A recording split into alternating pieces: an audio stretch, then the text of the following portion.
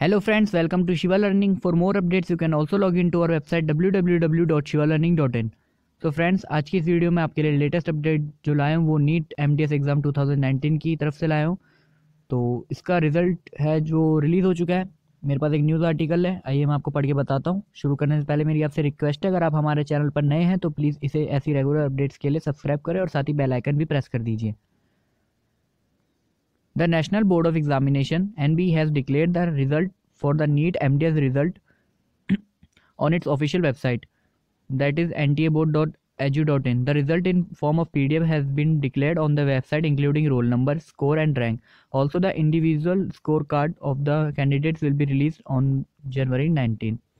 तो अभी एक PDF फॉर्मेट में रिजल्ट डिक्लेयर हो चुका है और इंडिविजुअल जो रिजल्ट होगा, रिपोर्ट कार्ड होगा, स्कोर कार्ड होगा, वो जनवरी 19 को रिलीज़ कर दिया जाएगा।